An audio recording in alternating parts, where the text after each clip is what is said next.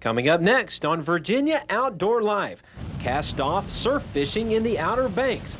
We'll prove that monster bucks are indeed right here in southeastern Virginia, and we'll help you find the perfect holiday gift for that outdoor person on your list. It's all coming up next on Virginia Outdoor Life.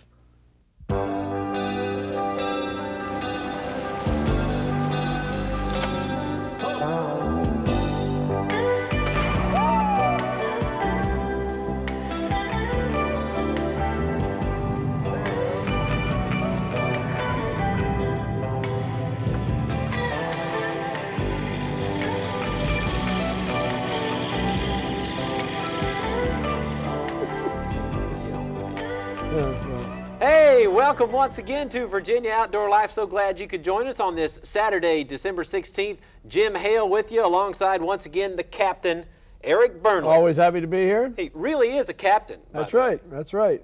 Coast Guard says so, so it must be true. You darn tootin'.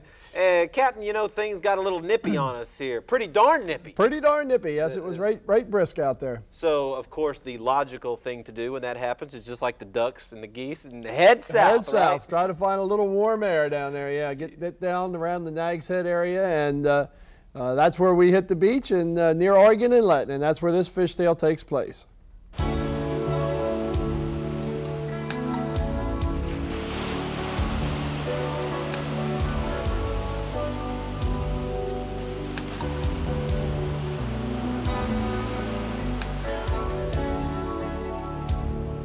We're going to try and do some surf fishing down here at Nags Head, Oregon Inlet area.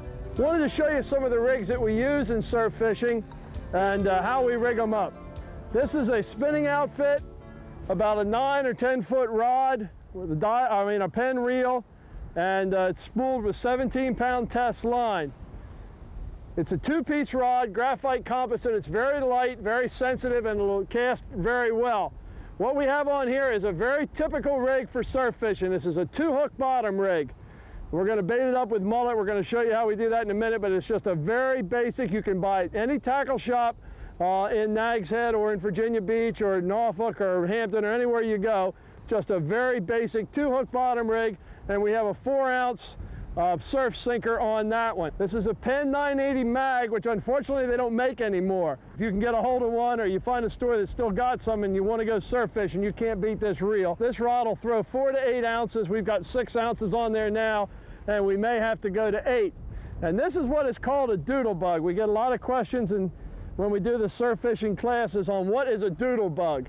This is a doodle bug. It's just a little cork float that's been painted. Some of them are white, this one's yellow and red because it's kind of murky out there now. I wanted to go a little brighter colors with 1 or 2 hooks on them. Now what we're going to do is get the bait ready. We're going to use mullet because we're going to try and catch a rockfish, and that's a pretty good rockfish bait. What we're going to do is fillet him just as if you had hoped to eat him.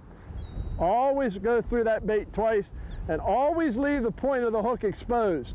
Always leave the point of the hook exposed. Don't try to bury the hook. It just makes it harder to set the hook when you get a bite. There's no real big secret to surf casting.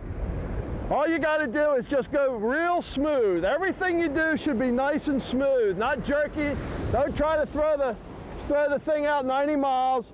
All you do is just lay it back there behind you and just come up nice and easy, and it'll sail right out there. Boom. Northeast wind will push them right in here if they're coming. There he is.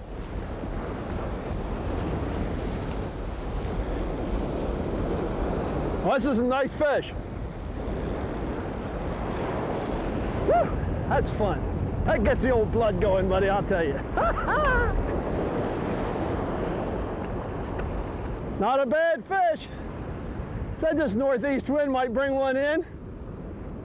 What a great story. Great fun, I'll tell you. Yeah. And that fish, I don't know what they paid him, but he couldn't have come along at a better time. No kidding. I mean, right then when we needed him. You see so many people surf fishing. How successful is that as a form of, like, for the stripers? You're not going to feed the family off of surf fishing, but if you stay at it and enjoy it and put some time in, you'll catch your share of fish. That's a rush, isn't it? Yeah, it's such fun. It's as much fun as you can have fishing, I think, is getting out there in the surf. and doing it on your own, and it's kind of one man against the elements. If you're out in a boat, you've got all the electronics to help you out. When you're out there surf fishing, you got nothing to help you out. Right. And you know, I know a fellow that wrote a book. If you Yes. want to know more about surf If you fishing, want to know great more book. about surf That's fishing. right. Yeah, check this out. I did write a book a couple years ago on surf fishing called Surf Fishing the Atlantic Coast, and forward by George Reiger, and it's available in all the bookstores around here. If you'd like to stop and pick one up, I'm sure the folks at Stackpole would be happy. And I have read much of the book. It's really good. I have to tell you, not just blowing smoke here either. That, of course, is our mascot, Bucky, and isn't he cute all dressed up for the holidays? He's dressed up. He is regaled in his holiday finery. Yes, he is. Bucky is a pretty nice 8-pointer there, but folks, we got a call late last week about one of Bucky's brothers, if you will. The caller told us about a monster 17-point buck found out in Southampton County, and after some investigating, we found out the story was indeed true, but it is not your ordinary deer story, as we found out after driving to the Ivor Hunt Club. Last year, Southampton County led the way in the deer harvest, and many of them monsters, as we were about to find out. JM, tell me, what do you think happened with these two monster deer here? Well, these deer, evidently, they came head on to each other, and the antlers locked. And if you turn and you'll see, he's got some odd points on the side here. And this right antler of the smaller deer locked between these two side points and this upright beam here. Mm-hmm. And that locked him in permanently. And what it did is this biggest deer here, he was a lot bigger and stronger than the smaller deer, and he threw the smaller deer over his back. No kidding. And when he threw him over his back, this broke this deer's neck. It popped it, and when the taxidermist skinned it, it was broke right there. As you can see the sharp bend right there from his neck with his weight down. But that's what broke his neck. And then they fell and they pulled the big deer's head around, and that pinned him down there, and the big deer couldn't get up. You know, they've been found locked together, but we've never found a deer with that much size to it that was locked together. While it's very rare to see the aftermath of a vicious buck confrontation like this, these fights do occur frequently during the rut. During the breeding season, they become more aggressive, and they form territories like a circular area, and they mark it with scrapes, with their hooves on the ground, and then they take the antlers and they scrape trees. That's this buck's territory. Then another buck is here. Sometimes another one may come into the area, and his territory might overlap the other two. Then when these two come into contact, you'll have a conflict there. And that happens during the rut? Yes, during the rut, in the cool time of the year, which would be September, October. Bucks just go crazy, don't they? I guess you can call it that. And sadly, those two never separated. Eric, Lanny, the game warden there, wanted me to remind everybody there's been a lot of talk about, you know, that monster buck taken, and there's some huge bucks that come out of Southampton County, but unless you are a member or guest of a hunt club or you're hunting on your own land, then you're probably hunting on posted land and you're probably breaking the law. So Lanny's going to get you if you've heard about those big bucks and you ain't where you're supposed to be. So be careful. That's right. That's right. You want to stay where you belong. It's also a good way to keep from getting shot is to stay where you belong, because if you're hunting in a land where you think you're the only one there and noises, mistakes can happen. Amen. You don't think anybody else is on the property, and boom, the next thing you know, there you got an accident. Hey, time to take a look at some more trophies here. Those pictures are just keep rolling in, and they're awesome. We've got some great ones to show you tonight as we open up the old outdoor scrapbook. First up in the scrapbook is Ed Brookus from Newport News with his 10-point buck that has a 19-inch spread. Way to go, Ed. He bagged it at the Chickahominy State Game Lands in Charles City. Next is 13-year-old Danny Davis of Portsmouth. Danny caught this 12-pound bluefish over the Triangle Wreck. 16-year-old Jason Edwards of Smithfield has a pair of gems. This buck was bagged last season in Surry County. The turkey is a 20-pounder with a 12-inch beard. Jason took the spring gobbler in Isle of Wight County. 5-year-old Zach Boyd shows off a 10-pound channel catfish. He had a little help from his dad when he pulled it out of the Chowan River last May. Steve Harding of Norfolk has 2 pictures. The first, 7-pound, 14-ounce speckled trout caught last February in the southern branch of the Elizabeth River. The second picture, a stringer of speckled trout caught Thanksgiving Day. And finally, 2 from Art McCormick. The one on the left is a puppy drum caught at Cape Point, North Carolina, and on the right, an 806-pound blue marlin taken out of Oregon Inlet. Art was driving past the marina when he saw the fish being weighed, so he pulled over and took a picture for our scrapbook. Ah, yes, the season of giving, and that brings up a very important question, Captain. The question of what to give, and Captain Burnley, you've got some answers for us, don't you? Yeah, 55-foot Davis yacht would be nice. Right, Something yeah. small but fits under the tree, but tasteful. Tasteful. Certainly. Yes. Well, the captain went out with photographer Mike Bivo and hit some local stores to find out what is hot for that outdoor person on your list.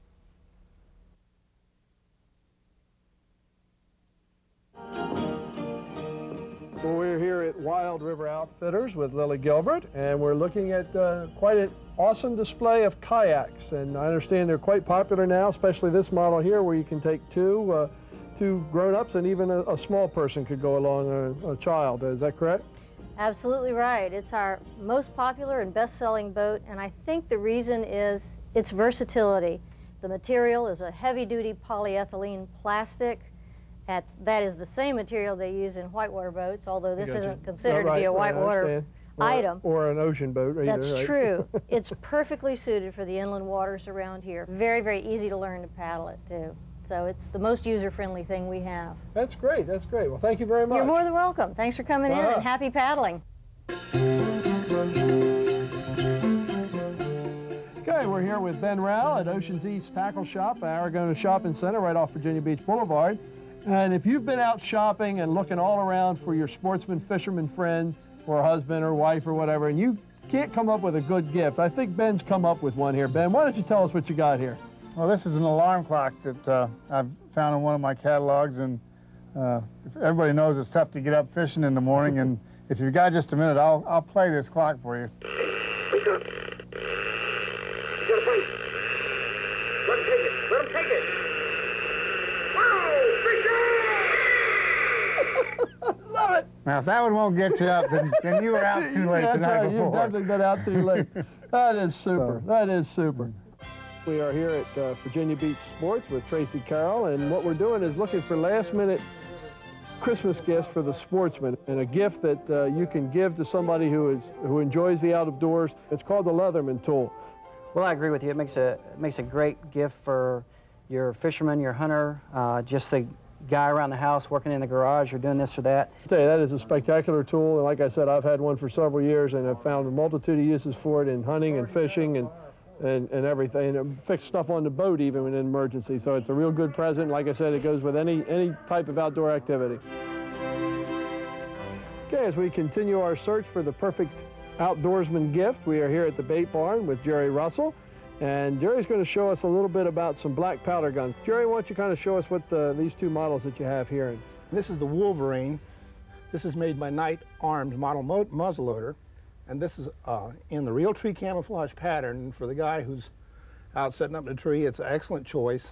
Now that Virginia has allowed us to use scopes, it lets you shoot earlier in the morning and later at night.